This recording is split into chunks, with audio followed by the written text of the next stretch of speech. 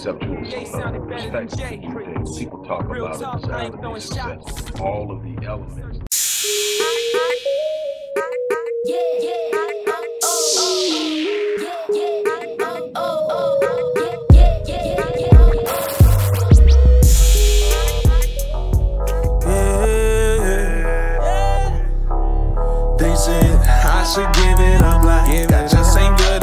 Hello everybody, Dr. Rick Wallace here, dropping in with a little special announcement. For those who have followed me for any stretch of time, you know, outside of the businesses that I run, like Myriad Business Solutions, the Visionetics Institute, Odyssey Media Group, I also do a great deal of work inside of the inner city communities in Houston, Dallas, and other areas.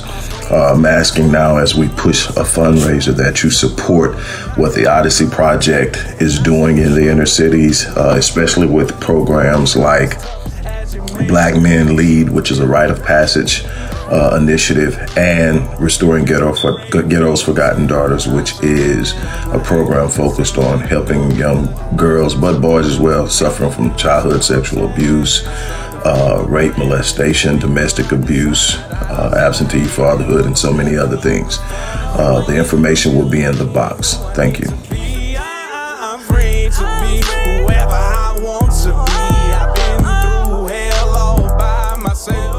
Dr. Rick, falling in on you. This has been one crazy day. Anyway, I'm going to get right to the point. You just watched the preamp to this video, and so you know we're raising money for the Odyssey Project as a whole, but also Black Men Lead. Let me tell you something. People critique, defame, place blame, and complain, all while contributing nothing to making something better. At the end of the day, I give myself to the things I'm passionate about, sometimes to my own detriment. There's a reason right now I'm on a mental health break from working with my clients, because I'm constantly going, I'm constantly giving, not complaining, but I'm putting it out there. I'm letting it be known that what I do is me in all of my humanity. I'm not perfect. I'm far away from that. I never present myself as being, but what I am is committed.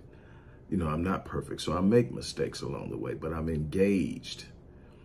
While most people are observing from the sideline as they critique the work and they complain as they observe those who are really, truly invested and empowered. I don't give a whole lot of attention to it, but I want to point out that these are the people who are complaining. When you're complaining and critiquing, when are you working? When are you committed? Look, I'm not going to be long, so let me step down off this soapbox. Look, during interviews, I'm often asked, what do I want my legacy to be when I'm done? Usually my response is somewhere along the lines, I want my legacy to reveal that I didn't use my humanity, my imperfections, my failures, my past as an excuse not to be engaged, not to be involved, but rather that I stood for something that I believed in my humanity and imperfection, and I strove to do something, and I gave, and I made a difference. I left a better world for my children and their children. I wanted to say that I came, I saw, and I conquered despite my humanity. You know, the truth is, there are some things that I wish I had. I wish I had some do-overs, but this is real life. There are no do-overs, but I have to be satisfied with do-betters. So that's what I live my life doing better than I did yesterday, doing better than I did last year, but teaching young Black men how to do the same. We love to complain about how horrible Black men are, how horrible Black males and Black boys are. We love to complain about how incorrigible they are. Well, I've proven that that's not the case when we invest in them. You know what our boys are?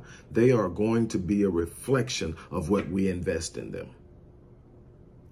What we invest in them in the way of identity, a sense of responsibility, a sense of honor, a sense of anticipation and expectation of what they're supposed to be. When studying African-American adolescent and young adult male violence, because I wanted to find a way to mitigate it. And the way you mitigate something, the way that you impact something is you have to find causality. You have to find the source, the origin. Everybody's focused on the symptoms. I want to know the origin, because if I can get to the origin, I can make a difference. And what I found is there are 5 primary elements and components that influence African-American adolescent and young adult male violence. Number 1 is a feeling of being disrespected. If you go to prison, almost every violent act is some kind of way behind somebody feeling disrespected one way or another. Whether they were justified or unjustified is not the argument. Number 1, the most influential, feeling disrespect. Number 2, a lack of racial socialization, no sense of self, no sense of identity, cultural responsibility, or social responsibility. We don't have a rite of passage. All other groups have a rite of passage that prepare their young boys to become men. They know what's expected of them. They know what they have to do, what they're striving for. They know that they're going to be held to a certain standard. They have something to literally grow up into and be excited about becoming. And there's no standard of manhood. There's no true identity. And then the next is, number 3 is being a victim of violence. Number 4 is being a witness to violence. Number 5 is urban hassle. For those who don't know what urban hassle is, it's what most inner city kids deal with on a regular basis without ever realizing that it's agitating them and increasing their likelihood to, at some point, exhibit violence. Urban hassle is everything from navigating gang violence and drug activity to and from school, gunshots and sirens all times of the night, arguing and fussing and fighting inside of the home, in the Northeast and the Midwest, L trains all time of the night, rallying the building, and so much more is a part of that. And it increases the agitation levels and it makes it more likely. But what I found is the area that we have the ability to impact the most is racial socialization. We lack it because we lack men in the home. We lack it because we're missing 1.5 men. So how we make up for it? We have to create a rite of passage program. I did that with Black Man Lead. The rite of passage program takes young Black boys from age 4 on up to 13 and teaches them the principles of manhood, teaches them their responsibility to themselves, to their families, how they're supposed to treat women, how they're supposed to treat other Black males, the responsibility to prepare themselves and educate themselves, not simply through academics, but through the preparation and developing a skill set that will allow them to make a living wage. What I can tell you is that when a Black male is properly socialized, their proclivity for violence decreases, their proclivity for dropping out of school decreases, their chances of being incarcerated decreases, their chances of committing domestic or intimate partner violence decreases. They increase their chance of finishing school, they increase their chance of making a living wage. This is the reality of it.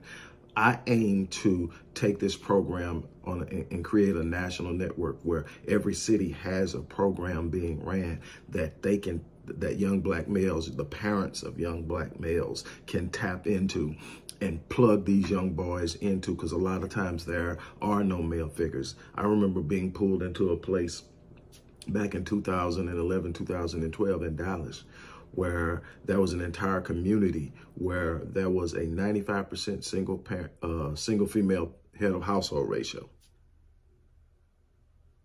You can imagine what was going on in that community when they pulled me into it, as far as the males were concerned. But what I can tell you is, despite the havoc, despite the chaos, they want to be loved. They want a place. They want to be respected. They want to belong. It's our responsibility to create something from them more than we judge them. It's easy to judge somebody from a distance. It takes real heart to go in and say, hey, look, I'm going to go through this with you. I'm going to show you something nobody else has ever shown you. Instead of judging you, I'm going to teach you.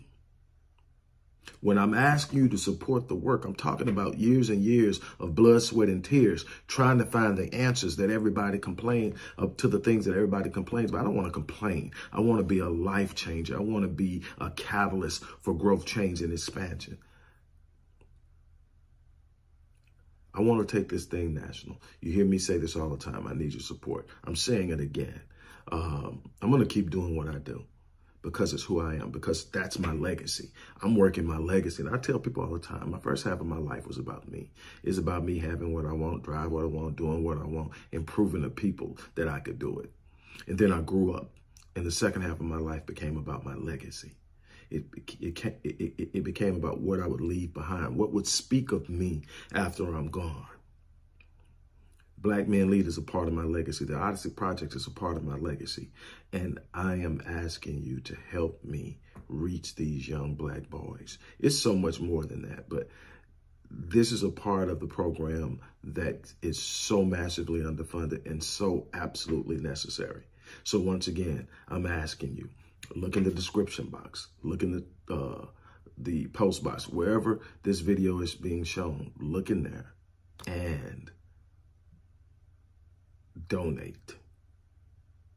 On that note, I'm out of here. I tell you what, I'm going to stay long. I'm out of here.